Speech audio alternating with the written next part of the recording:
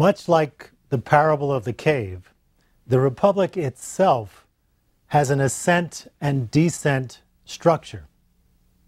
We have been consistently ascending. The pinnacle of our ascent was when we reached the sun, or, in other words, when we discussed the idea of the good and the divided line at the end of Book 6. Now we begin the descent. We discuss in Book 7 the education of the guardians, the rulers and protectors of the perfectly just city. Now, we've known for a long time that education is paramount in Plato's Republic. And we've known that the guardians are going to receive a very carefully crafted form of education. In today's lecture, we'll begin with looking at what you might call the nuts and bolts of this form of education, the actual curriculum that the guardians have to undergo. This is the sense in which I mean we are beginning a descent. No longer are we going to operate at the highest peaks of abstraction and universality. We're beginning our move downwards back to what most people rather erroneously call the real world. The principal subject that the guardians must study is that subject which affects their soul. Socrates is even more specific. He says, and I'll quote from line 521d, "The guardians must study a subject that draws the soul from becoming to being." Becoming and being are two words we've used before. If you recall, becoming is a region of reality. It's a category of reality. It expresses those kinds of things which come into being and pass out of being. Finite, mortal, temporary, transient, fleeting things. The things of the world of our senses. Anything we can touch with our hands or see with our eyes is changing, and anything we can sense will eventually disappear. The other great region of reality is being, the permanent, the changeless, the purely intelligible, that which has no interaction with matter, that which must be thought but cannot be seen. To reiterate, the guardians need a subject that will, to use what is now a familiar metaphor, turn them around from becoming to being. This is part of the process of leaving the cave. This is part of the process of ascending up the divided line. And what is this subject? Perhaps you can predict. It's arithmetic. Socrates at 522c identifies this subject by describing it as the lowly business of distinguishing the one, the two, and the three. I mean by this number. The Greek word for number is arithmos, and it's the root of our word arithmetic. Recall a major theme that we discussed in our study of the divided line. The guardians who are undergoing this rigorous form of education do not study mathematics for practical purposes. This is the way, of course, mathematics is studied in most universities today. It was the way most people even would have studied mathematics in ancient Greece. We learn a little bit of math and then we use it. Not the guardians. The guardians study mathematics, to repeat the metaphor, in order to turn around. They study, and I'm now referring to 525c, the nature of numbers themselves. They're interested not in commerce, they're not interested in technical applications of mathematics. They're interested in the pure study of numbers. In modern language, this is described as number theory. After they study arithmetic, the guardians study plane geometry, solid geometry, theoretical astronomy, and harmonics. And this occupies much of Book 7. In order to understand Book 7 and its treatment of these very specific mathematical disciplines, one must study ancient mathematics. It's a very difficult and arcane subject, and I'm not going to discuss it in this lecture. So there will be large passages which I would much rather treat in a very general manner and not go into detail. The main theme of today's lecture is not the specifics of ancient harmonics, although for many people that's an interesting subject, but in a very general sense, the nature of mathematics and why it was so important to Plato. We've already taken good steps towards understanding this. In our discussion of the divided line, we're really elaborating on some of the points we discussed then. In a nutshell, again, as we learned from the divided line, mathematics is the best preparation for dialectic, the study of the purely formal structure of the whole of reality. But let me suggest to you a way of thinking about Plato's understanding of mathematics that might help us understand. In particular, if you go back to the divided line, you'll recall that at level B, we find mathematical objects, and above that, in level A, we find the forms. And at the time of discussing it, I suggested that it's really not so obvious what the relationship is between mathematics and the forms. And that's what I want to talk about right now for a few minutes. Let me put the point in the following way. Think of the kinds of issues in which we have very real disagreement. You and I might disagree about the painting in the museum, and I say it's beautiful, and you say it's ugly. You and I might disagree about a specific tax policy. You might say it's unfair to tax rich people more than we tax poor people. And I might say, no, it's perfectly just to do that. We disagree. You might say it's good to give money to charity. I might say it's bad to give money to charity. These are the issues, of course, that human beings have always intensely engaged in conflict over. Now contrast that realm of disagreement with the realm of mathematics. None of us would ever disagree that 2 plus 2 equals 4. We take that to be a simple, universal, objective truth. We take it to be 100% clear that 2 plus 2 equals 4. Take us back to the museum and imagine the discussion in which we're disagreeing about the beauty of the painting. Well, that's a hard discussion to have because it's not clear what you mean by beauty or what I mean by beauty. Our disagreement about the tax policy. It's not clear what you think justice is, what I think justice is. And that's perhaps the reason why our disagreement goes on for such a long time, and in fact it seems as if we can't resolve it.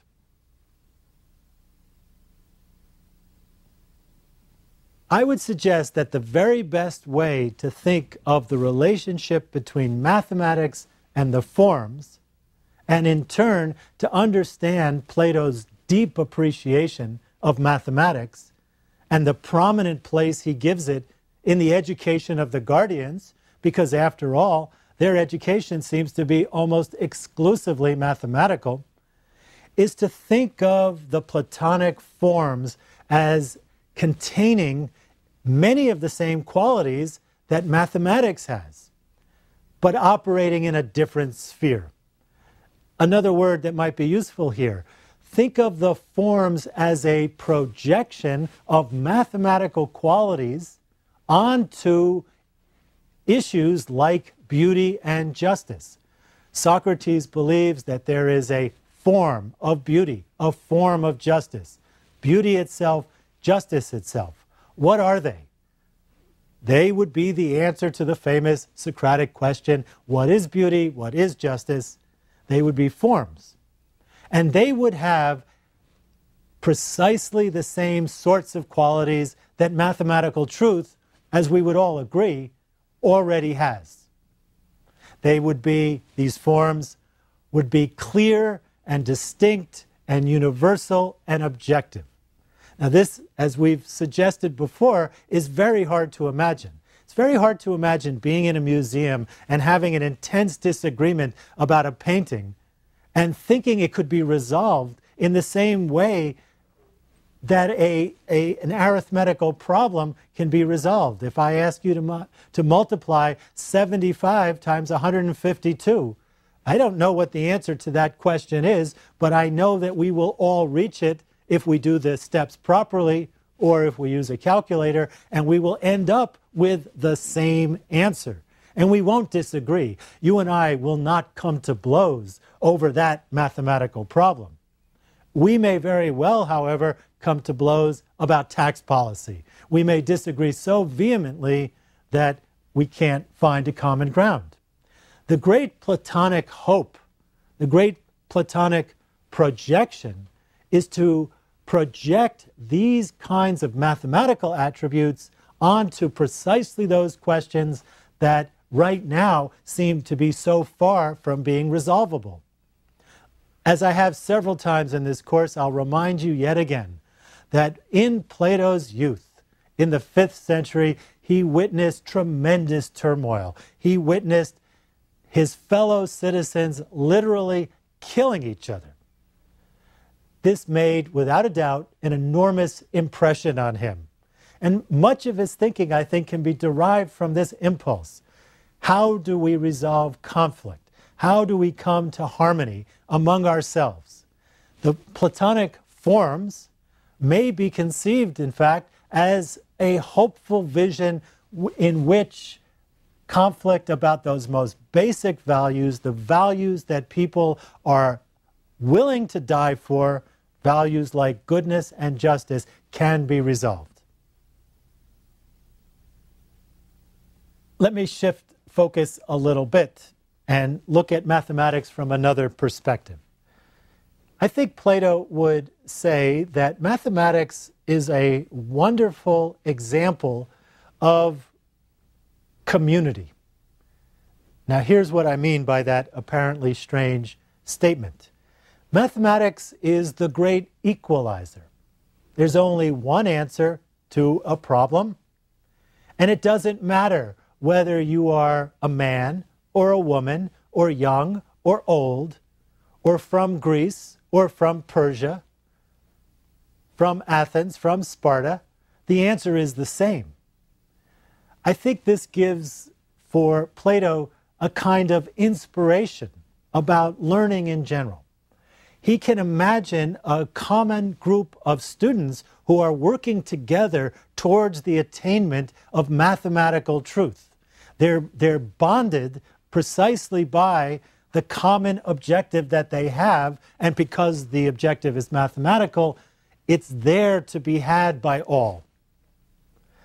It might be useful to reflect on this conception of education by contrasting it with some contemporary trends in education. There's a great deal of emphasis played in universities and high schools around the country on the notion of being inclusive. American educators are very concerned that certain ethnic groups might not feel included in, for example, higher education. There was a concern that women would feel excluded by certain forms of education. And what has been, by and large, the typical American response to this need for inclusion? The answer has been, let's make sure that each of these individual groups gets their own little department in the university. So when it comes to women, we'll have women's studies. And when it comes to African Americans, we'll have African American studies. And if there are gay and lesbian people who want to be represented in the university, why not have a department of gay and lesbian studies? These are very common projects in American education. I think Plato would find this backwards. Whether he's right or not is another question, and you certainly should think about that on your own. I think Plato would say, if you want to include African Americans and women and gays and lesbians, if you want to include everybody, let's have a common subject to aspire to. Let's have a universal truth towards which we aim that can embrace us all. Doesn't matter if you are a man or a woman. When you're solving a mathematical equation, you're on a level playing field, and the answer will not be in the slightest bit prejudiced. Again, I'm offering these reflections to give you a general sense about Book 7. The details are very hard to follow concerning ancient mathematics, but the overall thrust of the chapter should now be making some sense, especially when you remember our discussion of the divided line. Mathematics is fundamental in the formation of a philosophical soul. And our guardians must be philosophers so they can bring enlightenment into the city. A last way to put this point and to make a suggestion. If you've ever known a mathematician, it's likely this person will have told you that mathematics is beautiful. The greatest mathematicians have long felt this. They study mathematics not because it's practical, although it is, not because it's useful, but because the sheer beauty of formal structure, the sheer beauty of literally perfection shines through in mathematical truth. To take a ridiculously simple example, the one I've cited, 2 plus 2 equals 4 is a perfectly true sentence. And that has, as trivial as it is, a beauty to it. And I think this notion of beauty has long inspired mathematically minded thinkers. I think it inspired Plato. And as a result, in Plato's academy, and you recall that was the school that he founded, mathematics seems to have been a prerequisite. One had to study geometry in order to enter Plato's academy. Let's turn to the culmination of the education of the guardians. And just as we learned in our study of the divided line, that is called dialectic. Socrates discusses this from 537b to 541b. Dialectic is the study of forms. Dialectic is inspired by the what is it question that Socrates is famous for asking. The first and perhaps the most interesting point that Socrates makes about dialectic is that it's potentially very dangerous. And it's especially dangerous for young people. As you read through Book 7, you'll see that the curriculum of the guardians is very rigidly regimented. Guardians, until they're about 20 years old, do very little else but engage in physical exercise and training. You recall that's called gymnastic. Between 20 and 30, these future rulers only study mathematics. But when they're 30 and then up to the age of about 35, they start to get their first introduction to dialectic. To complete the sequence, between the ages of 35 and 50, the guardians will be required to go down into the cave where they will rule the city. Then at the age of 50, they return to the study of dialectic, and only at that very late stage of their education will they finally get a peek at the idea of the good, the pinnacle of their study.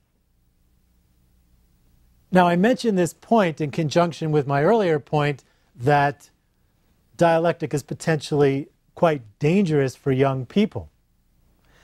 And I want to elaborate a little bit on that. I told you a story several lectures ago, which I'll repeat. Imagine that there is a young Athenian soldier, and his leaders tell him that he must go to war. And his leaders try to inspire him by telling him that this will be a just war. Perhaps this was a soldier in the year 431, when the Peloponnesian War broke out. This soldier, in my hypothetical story, is on his way to serve in the army when he bumps into Socrates. And what does Socrates do? He says, "Where are you going?" And the kid says, "I'm going to war." "Why are you going to war?" "Because the cause is just, and I'm willing even to lose my life if my city requires me to do so." Socrates would then hit him with his question, what is justice? Well, we have studied the Republic. We know how hard it is to answer this question. It's very difficult to imagine that a 19-year-old boy would be able to make any real progress in answering this question. He certainly wouldn't have an answer ready at hand. And so he leaves the conversation with Socrates puzzled, confused, in a state of wonder, bewilderment. What is justice? I thought I knew. I thought it was what my leaders told me was just. But this man Socrates has disrupted me. This man Socrates has taught me that I do not know what I thought I knew. Well, what might happen? Maybe this boy will become a deserter. Maybe he won't serve in the army. Or maybe even worse. Maybe this boy will say, "I don't know what justice is. Maybe I'll go over to the Spartan side. Maybe they're just. Maybe these Athenians who've been ordering me around aren't telling me the truth. Socrates has taught me I don't know what justice is. The door is therefore open to me to do whatever it is I might want to do." Now, I'm telling the story in this way because it corresponds to an actual event with an actual person. His name was Alcibiades, a very famous Athenian. He was famous for two things. He was an associate of Socrates, and he was a traitor to Athens in the Peloponnesian War. He did, in fact, go over to the Spartan side. This, by the way, is no doubt one of the real reasons Socrates was executed in 399. He was thought to be associated with the traitor Alcibiades. The point I'm trying to make is that dialectical inquiry, the inquiry that begins with the question, what is it, and leads to an inquiry into the forms, is potentially subversive of the city. This is why in the educational program outlined in Book 7, Socrates does not allow young people to even be exposed to dialectic until they're at least 30 years old. Let me tell another story that highlights this danger again. Plato wrote a dialogue titled The Charmides. In this dialogue, Socrates talks to a very promising, intelligent young man whose name is Charmides. And Socrates asks him, what is moderation? Perhaps you recall that moderation is one of the four great cardinal virtues. This boy is very famous for being moderate. His uncle, whose name is Critias, brags about him and says Charmides is the most moderate, temperate, self-controlled boy I know. You can imagine what Socrates would do. He asks, what is moderation? Well, not surprisingly, Charmides doesn't know the answer to this question, nor does the older man, Critias. And at the end of this particular dialogue, we are left, as we so often are left with Socrates, with big, fat question marks. We don't know what moderation is. In a similar fashion to my own hypothetical story about the young Athenian soldier who does not know what justice is. This dialogue, titled The Charmides, is one of Plato's most ingenious dialogues because these two characters who are prominent in the Charmides, Charmides and Critias, later become two of the infamous 30 tyrants who appeared in 404 and whom we've discussed before. I think this is Plato's own way of reminding us of the dangers of dialectic, the dangers of philosophical inquiry. This is why the Guardians are restricted to mathematical study for so long.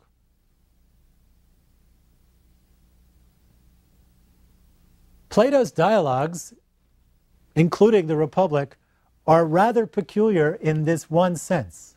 They are very often a study of failure. The Charmides is a prime example. Socrates fails to educate Charmides or Critias. He fails to turn Charmides around, to use the metaphor developed in the parable of the cave. He fails to turn Critias around. That's one kind of dialogue that we find very often. There's a second kind of dialogue, and the Republic is an example.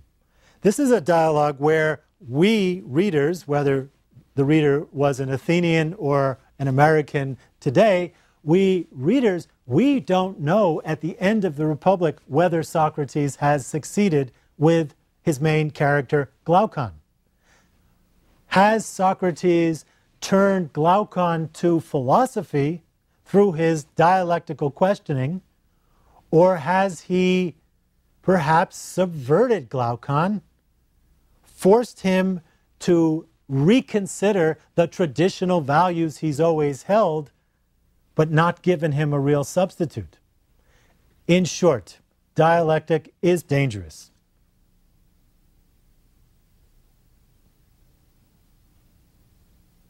Let me close this lecture with a prefigurement of the next theme that we will study.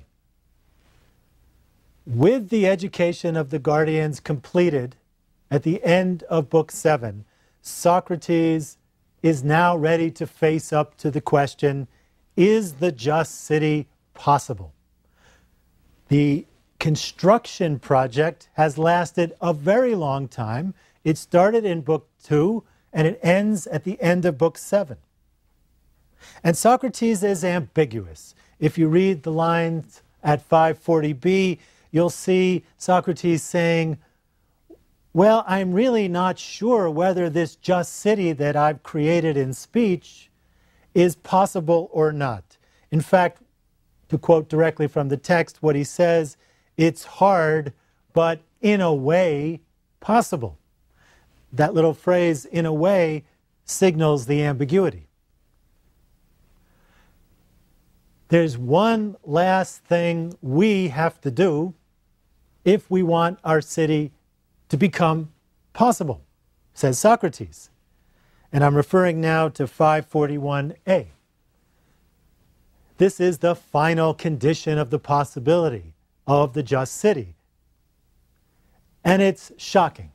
He says, we must send everybody who is over the age of 10 out of the city. Now that is shocking because when he says we must send them out of the city and into the country, what he must mean, to be blunt, is kill everybody over the age of 10. And I think this is a fair inference because you can certainly imagine if you were sending parents out of the city and keeping their children, these parents would immediately get together and say, let's go attack and get our children back. So to avoid that obvious eventuality, no doubt Socrates is saying, if we want this city that we have taken such great pains to construct to come into existence, we're going to have to kill everybody over the age of 10. In the next lecture, we're going to discuss this proposal and use it as an occasion to raise a very big question about the Republic as a whole. Does Plato take it seriously? Does he, in fact, think that everything he has discussed in the Republic is something like a blueprint for an actually just city. Or perhaps he doesn't take it as seriously as we might think.